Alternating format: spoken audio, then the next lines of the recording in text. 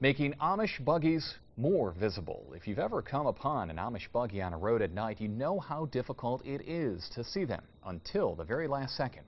Now an agreement has been reached that will make things safer. That's the plan, at least. Here is 7 News reporter John Friot.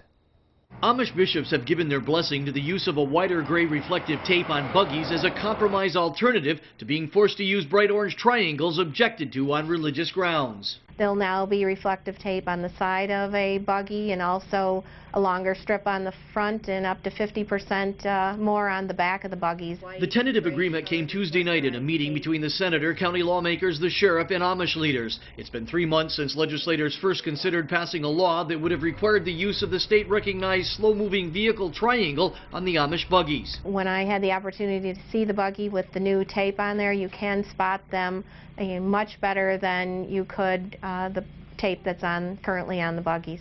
County officials say the tentative agreement reached with members of the Amish community makes it safer not only for the motoring public, but for members of the Amish community as well. It's something that they can live with, and hopefully, the county can live with too.